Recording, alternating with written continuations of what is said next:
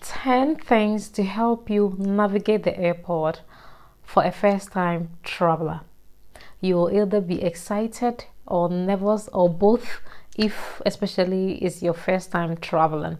Yes, I remember my first time traveling. I was super excited. I was nervous. I was frustrated at the airport. I was having all the feelings that comes together if it's your first time traveling.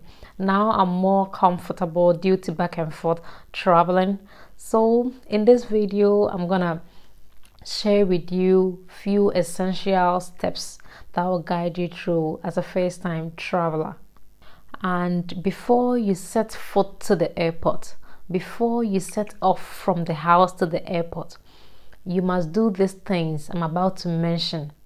That means try to do it some few days before your traveling date, so you are sure you are completely set and ready to travel.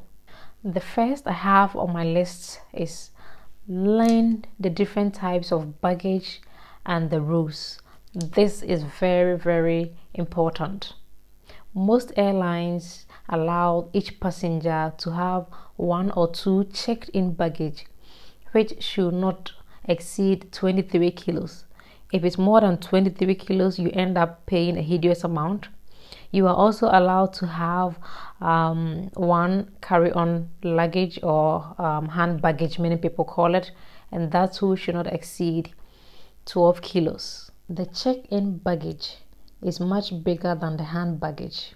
If you haven't flown before, then I will advise you spend some time learning about the different types of baggage and which items you are allowed to bring and which one that is prohibited. Checked baggage must be weighed and dropped off at the airlines. Checked-in desk at the airport. Checked baggage are stored in the hold of the aircraft and it cannot be accessed during the flight. However, when it comes to hand baggage or carry-on, you can choose to have it with you inside the flight and store it in the cabin of the aircraft where the passengers are sitting. Hand baggage must be taken through security, so therefore there are some items that are prohibited to have in your hand baggage. Example, items like liquid over 100 ml or items that can be used as a weapon like gas lighters, which can cause fire, or any sharp object like knives, scissors, razor blades, mirrors, etc. Any prohibited item will automatically be taken out from your hand baggage. You are also allowed to have a small accessory bag like a laptop bag or something like that.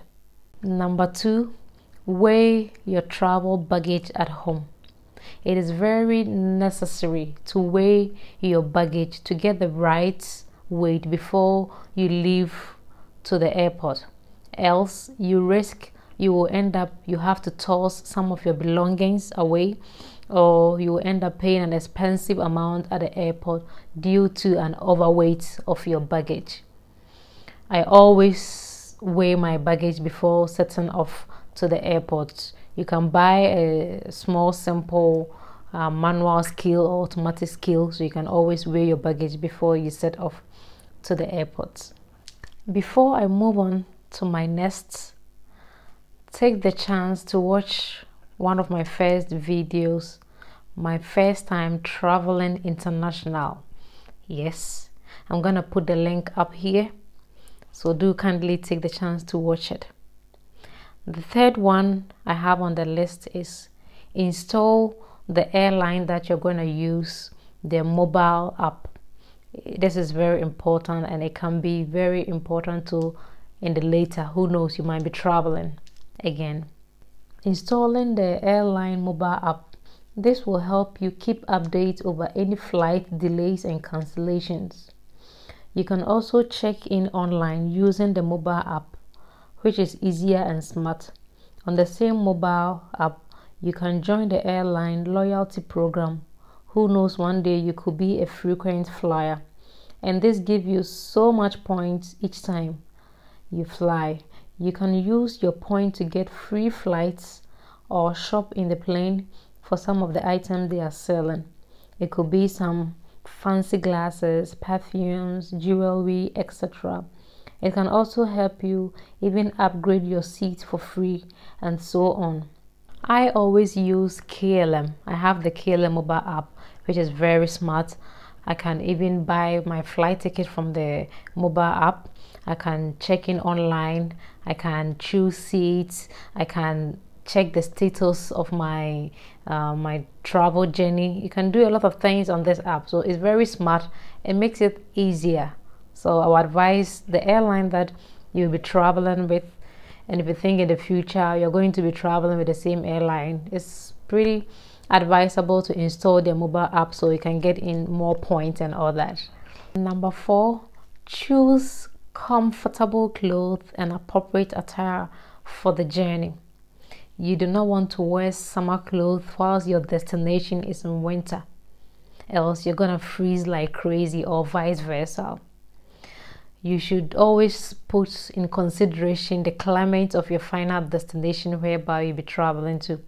If you're not sure, you can always Google on the internet to find out the climate or the season your final destination they are in.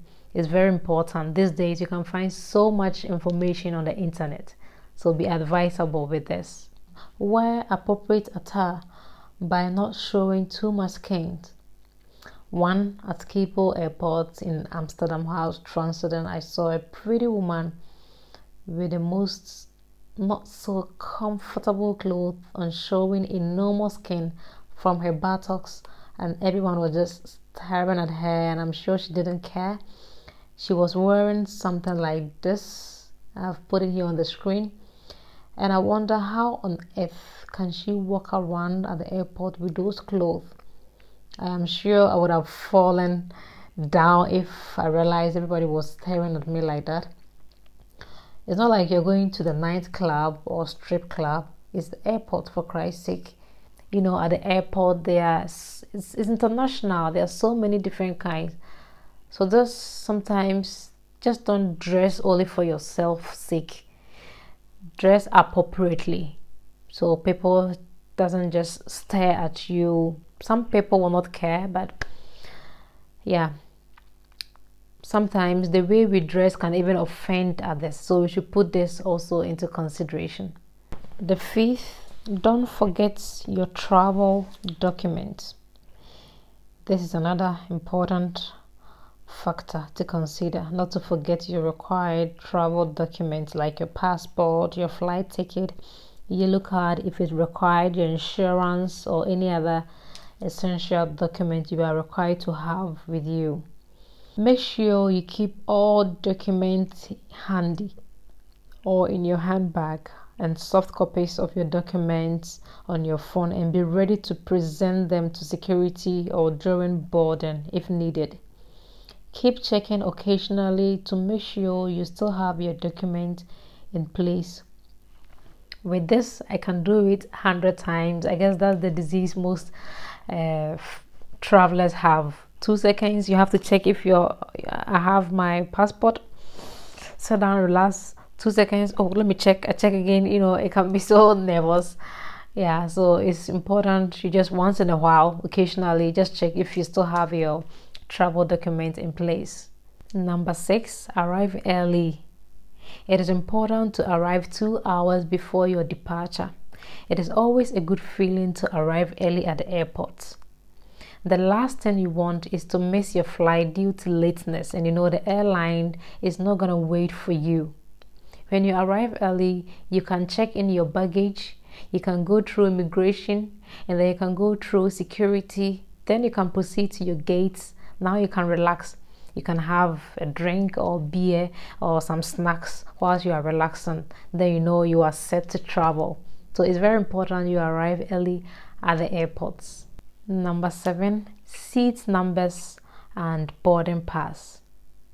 Each passenger has a seat number, whether you bought a seat or not. As long as you have the flight ticket from that particular airline, you automatically have a seat number. So as a first-time traveler, when you enter the plane, before you enter, look very carefully on your boarding pass. The seat numbers is written on it, so you don't just go and sit anywhere. It's not trotro. If you are not sure, you can always ask the next passenger. People are always nice and kind to assist, or you can ask a crew member where your seat is. The seat numbers will be on the top of where people are, the passengers are sitting, so you can find your seat numbers. The boarding pass will be issued to you after you have checked in at the front desk. Number 8, bring along neck pillow. Guys, this pillow here has saved my life many times. I love it. It's so good, it's comfy, and it's really support your neck and your head when you are sitting for 6, 7, 8 hours sometimes in the flight. So when you want to sleep, you can just be sitting and sleeping, but relying your head and neck on it is very nice. I always fly with KLM, and KLM always have a small pillow for each passenger on the seat. It looks something like this here I have on my bed, but this is very big. The ones they have is very small for each passenger, some small white one.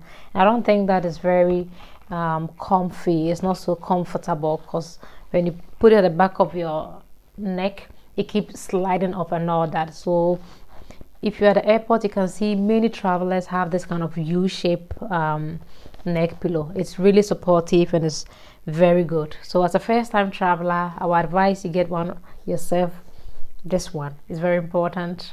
Last but not the least, wear easy to remove shoes. Yes, going through airport securities can be stressful, and if you know what to expect, then you can also prepare yourself for it. Wear easy to remove shoes like sneakers, Vans, if you are into those kind of shoes and you are more comfortable, and it's easy to remove, because you're going to remove your shoes, your belt, your jewelry, your watches at the security, especially when you are transiting. So you have to put this into consideration. But if you want to slay like myself when I'm traveling, especially when I'm traveling in the winter, once a while I wear a boots like this, the knee boots. Yeah, it's not so high, but yeah, because I want to slay, I don't care about all the formalities. I'll just wear it, and yeah, it can be a bit pain in the ass to remove it. But if you don't want the hassle, you can skip such kind of boots. And I can also wear, most of the times I wear this ankle boots. It's very easy to maneuver myself around the airport and walk. It has a block heel, so it makes it a bit more easy and comfortable to walk in. I'm not so much fan of Vans and sneakers, but if it's good for you, you can wear such things and you are good to go. Shoes that are easy and you're comfortable with it, easy to remove. If you have seen or watched one of my video during the pandemic, the COVID, I made a video traveling during the pandemic from Ghana via Amsterdam to Denmark. I was wearing this same knee boots. If those who have watched the video, you can tell I was wearing this boot and I love it. I'm not casting my bawasum. So unless you don't care about such things, then you are good to go. Number 10, which is my last, try not to get stressed out by security, and do not leave your baggage unattended by any means. You can be anxious when going through security, especially when it's your first time. But please try to relax, as they are just doing their job, and try to follow whatever they ask you to do. Take your baggage with you everywhere at the airport you go, whether you're going to the restaurant or you're going to the washroom. Never ask another passenger or a stranger at the airport you don't know, even if you know the person, unless you're traveling together. Do not leave your baggage unattended, because you never know, it can get stolen, or somebody can try to hide something in it which can lead you into a big trouble. Okay, so guys, this brings me to the end of this video, and I hope you find it informative. If it's your first time traveling and you're watching this video, I hope it goes easy on you and relax. Everything will be fine. And if you have traveled before, whether it's domestic or international flight, I want to know, how was your experience? Put it down under the comment section below. See you in my next video.